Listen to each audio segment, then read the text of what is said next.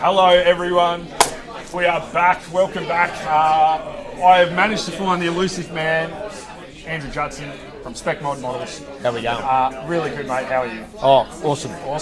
So we're going to have a chat with Andrew. Andrew is another one of our Australian vendors, and Juddo, he covers, although he covers some fantasy stuff as well, and has been increasing his fantasy range, also does a ton of historical stuff. Yeah, that's correct. And pretty much services a large part of the country on historicals, mate. So yep.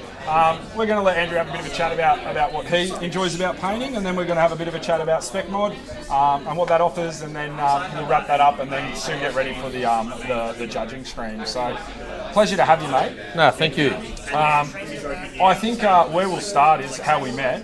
So I was attending what's known as the Melbourne Model Hobby Expo. Yeah, that's correct. That's something that you frequent? Yes, it is. Yeah. So, I've been attending that for quite a long time, even before I had my own setup. Yeah. And not only that, but you sort of travel to all of the model expos. Yeah, that's correct. Yeah. And you had a stand there with a ton of wonderful models, and we got to chatting and had a good chat. And it was really lovely to meet you. And we shared a bit of a passion for historicals. Yeah, really exactly. Cool. So yeah, where did that start for you, mate? Pretty much it started, I originally used to do armoured modelling, so scale military vehicles and whatnot. And after a while, it became a bit stagnant. And I thought, how am I going to, for myself, make these more fun? So then I started adding figures or a human element to them, mainly to show scale of a human to that vehicle. Because you can put a plastic model kit on a table, it just looks like a model tank. As soon as you put a human in it, then people go, ooh, that's a big vehicle. I didn't realise how big it was. Comparison. Yeah. And then from there, I sort of met a few people that did military busts. So back then, Verlinden was a brand, and that was the go-to brand. The premier brand. So, I've heard of that brand. I have to look it up. Yeah, they're old. They're gone now. He's moved on. And I started painting those, and I had no idea at all what I was doing. And I tried the techniques that he used to put in his books. He used to do his little step-by-step books. Went nowhere. So I just started playing with colours myself using Humbrol paints. You know, before acrylics and all these cool brands that are out there now. And then I just started developing my own styles, but mainly all World War II. And then as I went, I started progressing from that to bigger and better brands, because I wanted more detail. And then just went from there. And then basically where I'm at now, doing a bit of fantasy and a lot of historicals, medieval and whatever grabs my fancy pretty much. All just stemmed from that, and just discovering all these groups and different brands and learning from them. And here I am now doing it and also selling the stuff. But the fantasy genre, that's only very new for me. That is very new. It's very new for me, and I'm loving it. I think we've played a part in sort of like pulling you over. You we hooked a big fish on the fantasy reel, didn't we? I think the Brisbane Hobby Expo, that's where you went, got him. And you dragged me in. So we've spoken about the QMHE event a little bit on stream. That was 3 months back in August, and Andrew was there with a big Specmod stand, and it was lovely to catch up with him. He was incredibly awesome at embracing us and bringing us in. Often, like the historical culture, like everyone sort of knows each other and has known each other for a while. That's right. A ton of people have served in the military in that community as well. I noticed that even just on the medals were all named after, sponsored by, regiments and that's right. people. And so, as a bunch of, snot-nosed kids coming in there effectively, because let's be honest, the crowd's a little bit older at the historicals. They are. We're an old crew. But the snot-nosed kids came in with all their fantasy stuff, and you just really embraced us. So thank you for that. For me, it's just pushing your limits. And not only that, for me, it's like I still love doing the military. But after a while, when you just do World War II, Vietnam, etc. A fantasy piece is a nice, fresh piece. Often known as a palate cleanser. It is, and also you don't have that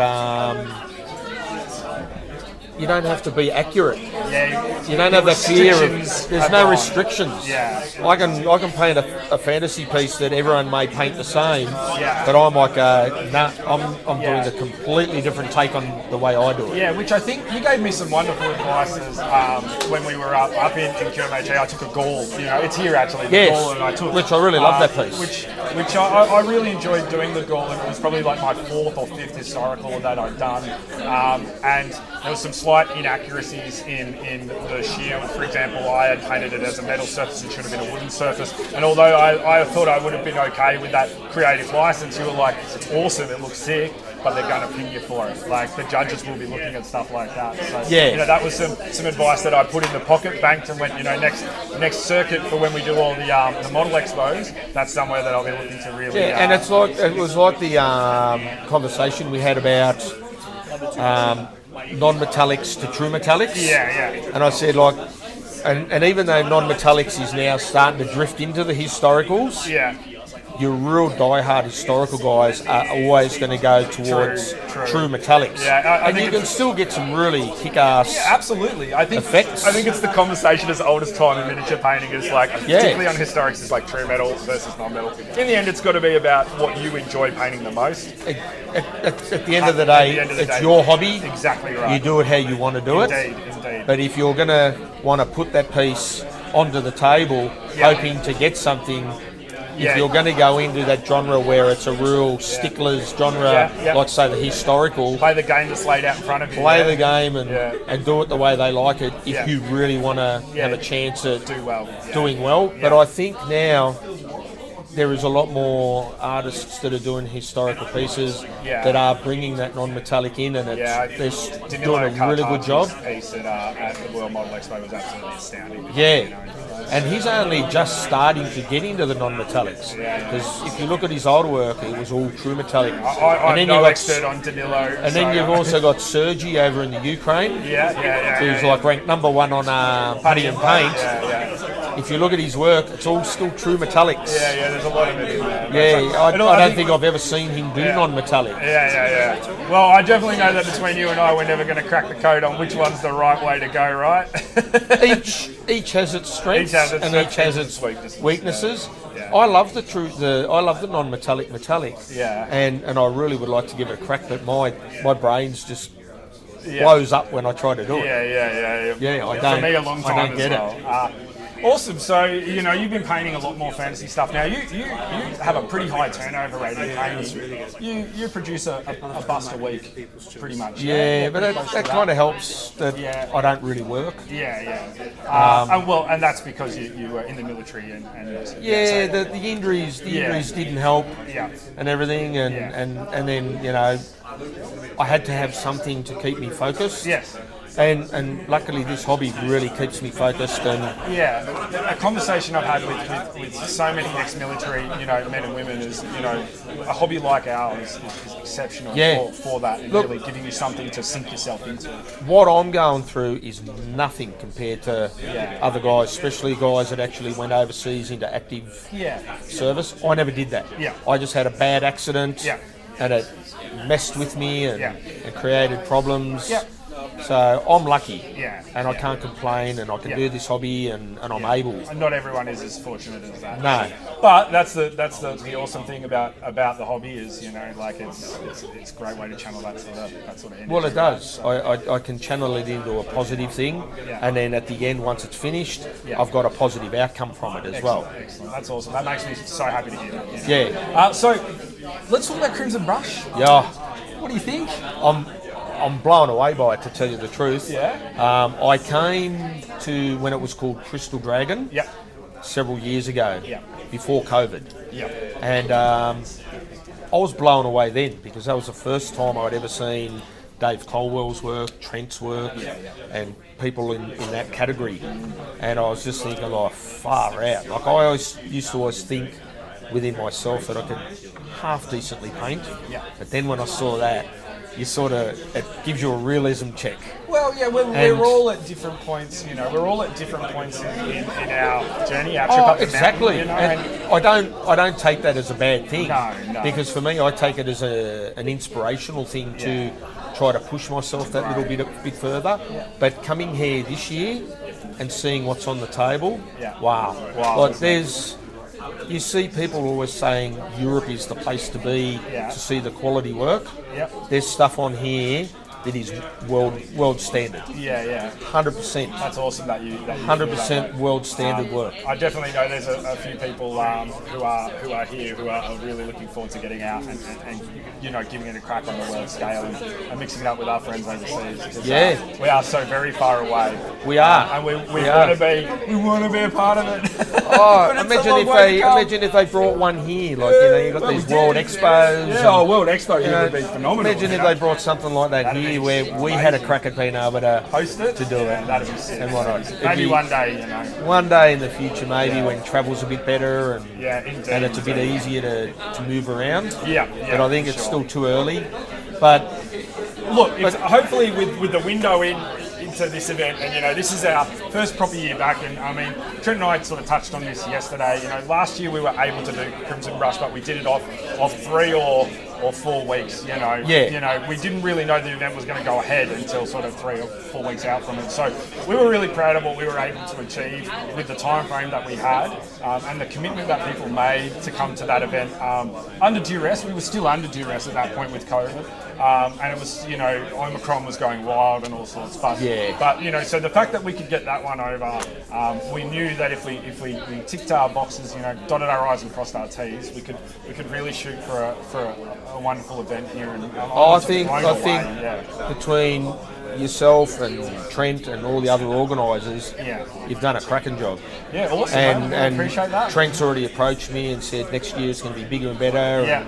And he's going to have me as a trader as well, and Stonebeard. And like Jim from Stonebeard has been so welcoming to me, bringing me into his Painters Guild.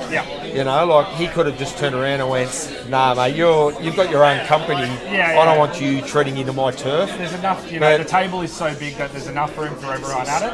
And if we all work together, it's an old mantra that I've used already on the stream, but a rising tide, raises all boats. So if we all work on being the tide, then everyone's going up. So that's what I'm very passionate about. In all aspects. And you've shown me that even in encouraging me to enter, because I was you were nervous, a little bit apprehensive about entering, knowing the quality of work that's out there, and even just seeing it when I go to the Painters Guilds. Because you've got a few of the guys in that group alone that you just go, whoa. There's some killers. There's some killers. There's some real killers in there. And like I look at that now and I go like, okay, I can't paint to that standard. But I can start picking their brains and learning new techniques for sure. And whatnot. And by osmosis alone, you just get better, right? Like you surround yourself. I think there's an old adage to surround yourself. Be the worst at something in the room. You know what I mean? And you position yourself to learn from really. That's the beauty of the whole hobby. I don't think there is no point that you can reach where you can't go no further. No, that's very true, right? It's just another door to open somewhere else in another direction. There's always a new technique coming out that, and like some techniques here, they become a real big fad that everyone goes, I've got to do that now. But there's others where you see someone do something, you go like, oh, I can see what he's done there. That's clever. The cogs start ticking. And then you go, oh, maybe I can throw that into something that I do in the future. Indeed. Now you've got something that sort of that I've got here. So this bad boy here is, I'm sure many are aware of this in the chat and on YouTube and things. This book here, FAQ2, by Arnow and a whole host of wonderful contributors. Too many to name, including one of Australia's finest, Dave Colwell. Dave is in here a whole lot. You've been absolutely leading the charge with getting this book into as many Australian hands as you can. I have. AK have been fantastic dealing with me. So I try, when they bring out a new publication, as soon as they bring it out, I get it in. And I put it out there. And I've sold a heap of copies of this book. It keeps going as well. You keep getting demand for it, right? Yeah. Well, just this show, like people said, like, "Oh, have you got any more left? I heard you had some," and I'm like, "Sorry." So I'm sold out. It's a bit of schoolyard peddling. I'm already getting a name list of people for another order. So I mean, I really enjoyed the first one. Did you enjoy Kirill's one? I love Kirill's book. I think like he's like one of those leading edge figure modelers that just blew me away when I started seeing his works on box arts for young miniatures. Because that was his big main gig with all the military. Historical killer, right? Like, he does some amazing stuff. And he's one of the ones that sort of did bring that non-metallic into the historicals as well, absolutely. But just nails it, because some of them you got to look at it twice to see, is it true metallic or is it? Yeah, that's when you know you're an absolute stud when it comes to he just blows me away. Yeah, but no, FAQ2, the newest one. If you don't have this or haven't heard about this yet, not sure why, because it's so good. But yeah, if this is your first time seeing it, I highly, recommend picking one of these up. If you're in Australia, you can get straight through Specmod. You can find Specmod on Facebook, but soon to be, you'll have a website running as well. I am having a web page developed, but in the meantime, you can easily contact me through Specmod Models Products, and just send me a message, and I can get whatever's on my page out to you quickly. Indeed, and quickly. I think you got it to me in a couple of days, which was awesome. So, unfortunately, it was over Christmas, so I couldn't have a good look at it until after. I remember you sent me a message saying, "Have you got into it?" Your wife contacted me. My wonderful wife, who's supportive of us all. She's an absolute star behind the scenes when it comes to miniature painting. She's a passionate woman about people being passionate about what they like. So that's right. That's where you can find Andrew. It's been a pleasure to chat to you, my friend. My pleasure. Wrap up now. We would have gone for a little bit longer, but judging is getting set up, ready to go. All good. Again, if you're looking for anything in the historical sort of front, Andrew's your guy in Australia. FAQ books, we've got some more coming in soon. Yes, 100%. And awesome. Whatever else they release, I will be getting it. No worries. I look forward to our time together across the hobby expos in the coming year. Absolutely. I've got some big plans for Melbourne and Queensland. Maybe even get up to, is it Illawarra for Illawarra. New South Wales? I may even be picking your brain at some stage, trying to get some ideas. Indeed. It's been an absolute pleasure, my friend. No worries. Thank you very much. No worries. Thank you. No worries. All right, guys. I'm going to shut down the stream for probably a little bit longer. We're just setting up, so maybe half an hour, and then we will be dead into judging. We'll bring our judges on and go from there. Excellent, awesome. I'm just waiting. Whenever you see me looking off screen, looking confused, that's just because Trent's just showing me random parts of himself. Nah, I'm joking. Usually saying like this, "Come on, mate, stop gabbing." All right, see you all soon.